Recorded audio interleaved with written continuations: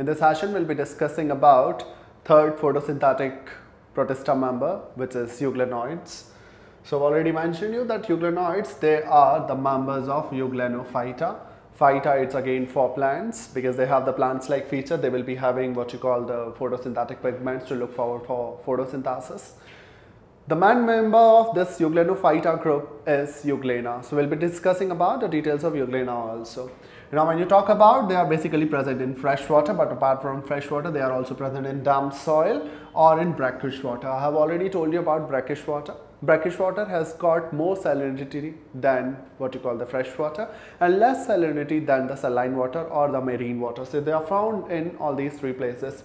They are called plant animal. One of the very important feature that they behave like plants, they also behave like animals, so they are called plant animal.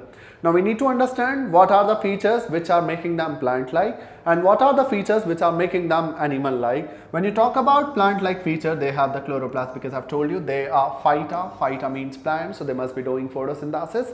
And for photosynthesis, they have chloroplast and the pigments in the chloroplast. So they have one feature which is common to plant and Euglena, its presence of chloroplast.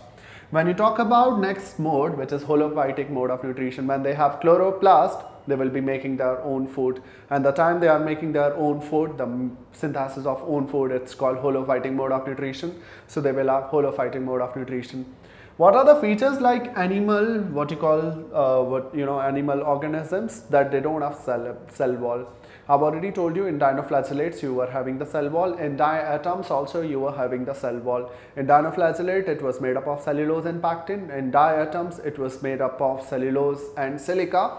In Euglena members you won't have cell wall. You don't have the cell wall. When you don't have the cell wall, the outer layer will be cell membrane, but cell membrane will have a cover. So the absence of cell wall is there, which is animal-like feature. They also divide longitudinally. In Euglena, the longitudinally binary fission occurs, which is a feature of animals. So they divide by longitudinal binary fission. That's what they are considered as animal. And they have the animal-like feature. They have the plant-like feature. So they are also called plant animal. That is what I've told you. Now they are also called producer, decomposer, protist. Now what is that? I've told you that they have holophytic mode of nutrition so that they can prepare their food. So they are called producer. But the very time, let's suppose the light is not available, Euglena, they behave like saprophytes. So always remember, which very important thing, that Euglena are producer because they can behave like plants, they can make their own food, they are photosynthetic. But the very time light is not present, they won't die. They will consume the nutrients from some dead decaying matter and behave like saprophytes. So this type of nutrition, it's called mixotropic modes of nutrition. Mixotropic means mixed level. Mixed level as in they also behave like photosynthetic protista. They also behave like saprophytic protista. So that is what they are called, producer, decomposer, protista members.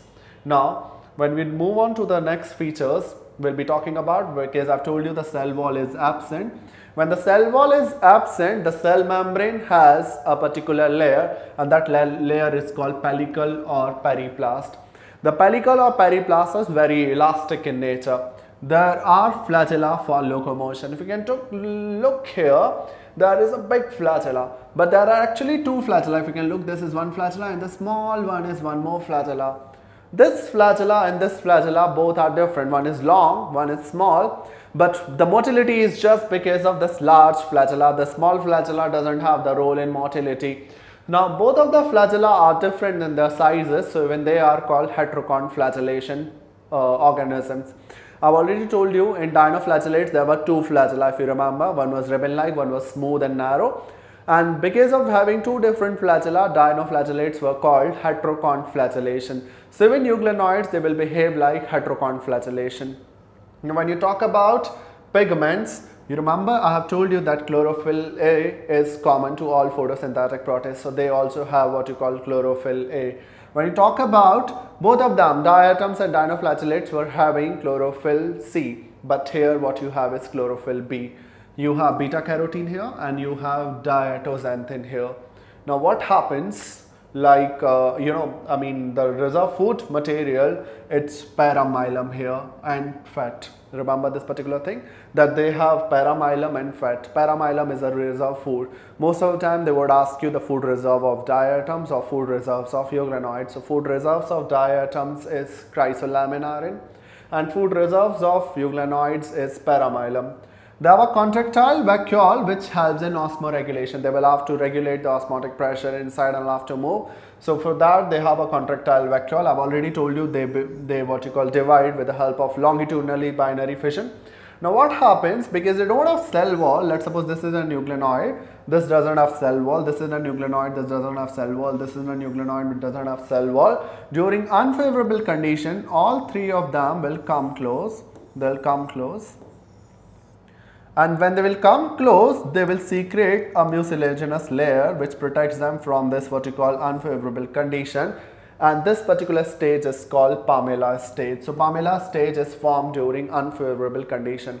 Now what happens when the favorable conditions will be coming? The Pamela stage will be going. This particular Pamela stage, if we can talk about, the Pamela stage will all go. And when that will all go, all three of them will separate and behave like normal euglenoids. So next session will be detailing you about euglena structure.